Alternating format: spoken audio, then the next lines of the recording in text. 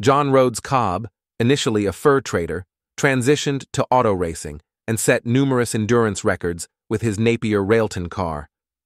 In 1935, Cobb commissioned Reed Anthony Railton, head engineer at Thompson & Taylor, to design a land speed record car.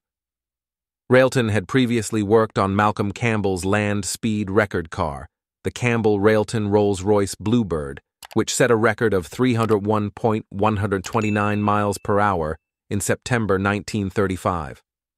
Cobb offered Railton the freedom to design and land speed record car from scratch, resulting in the Railton, named after its designer.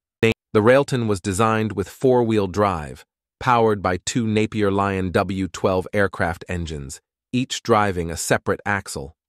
The car's frame was a single central boxed girder made from high-strength steel, with the engines staggered on either side.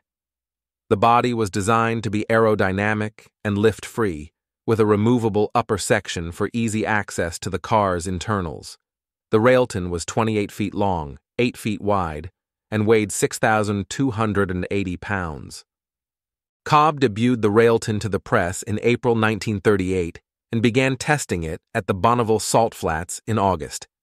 After initial setbacks and modifications, Cobb set new land speed records on September 15, 1938, with an average speed of 350.20 miles per hour over the mile and 350.10 miles per hour over the kilometer.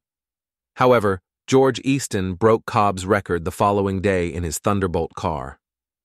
Cobb returned to England and modified the Railton, improving its cooling system, engine performance, and aerodynamics. In August 1939, he set new land speed records at 368.86 miles per hour over the mile and 369.74 miles per hour over the kilometer. He also set new records for longer distances. With the outbreak of World War II, the Railton was placed in storage, and Cobb served as a pilot. After the war, Cobb had the Railton restored and made further modifications, including the addition of a device to prevent engine stalls during gear changes.